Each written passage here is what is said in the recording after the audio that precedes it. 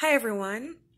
I just wanted to share this verse. It's from Psalms 104, verses 34. And it says, "My meditation of him shall be sweet. I will be glad in the Lord." When I thought of that, it's a promise. It's a promise to remember Jehovah, our God, my Father, your Father, as sweet. He's a sweet God. He is a sweet God. He knows it all. You can't understand him. You cannot fathom him. He's so sweet.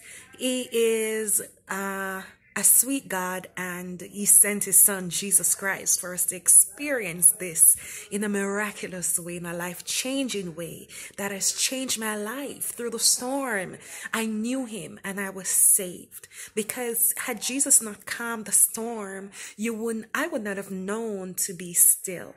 So it's just to be still. There are times when I wasn't being sweet to myself, and I said, why is that? Because I know Jesus. I've met Jesus. I've met him as healer. So that's my testimony, that he healed my body. He healed my mind.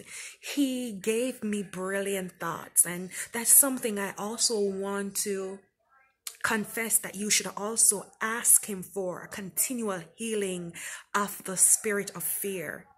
It doesn't belong in you. It doesn't belong in me. Just continue to ask God to heal it, because there are times when you're living